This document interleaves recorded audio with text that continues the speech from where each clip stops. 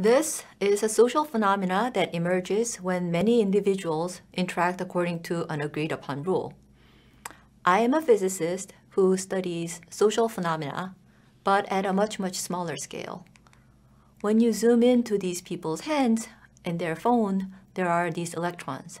And I study the social phenomena of electrons.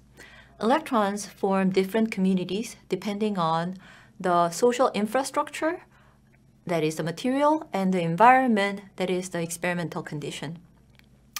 The material YbCO shown at the top looks dull because in the room temperature condition, the electrons form this chaotic state. We call it bad metal. However, you take the same material and cool it down to minus 300 degrees Fahrenheit, you reach this completely coherent, very consistent state which can carry a current without resistance. We call this superconductor.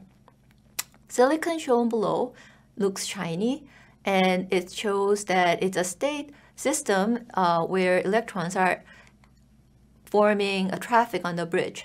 When the bridge is raised, nothing can pass through. That's an off state. When the bridge is lowered, electrons can flow through. That is an on state. The fact that semiconductors can manifest this on and off property at a much smaller scale than vacuum tubes allowed us to scale down the computers from ENIAC to present-day iPhones. However, all of the semiconductor-based technology relies on and off, black and white.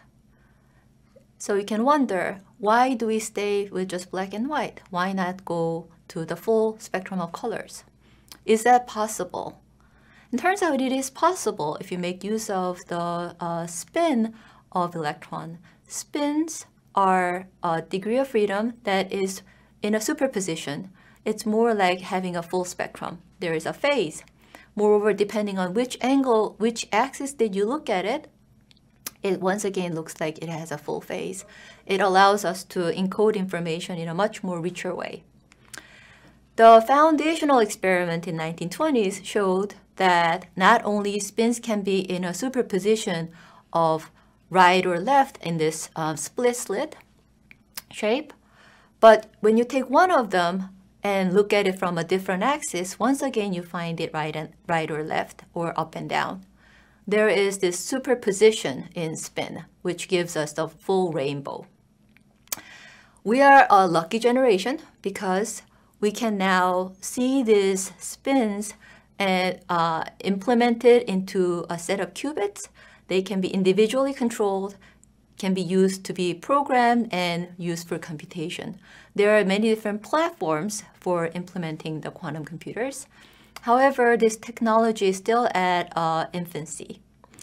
In my research, I try to bridge this nascent technology with more established classical computing so that we can understand what's going on in quantum simulators better, and we can make better use of the quantum simulators to solve problems in the material world, bridging between complex and rich data with theoretical insight.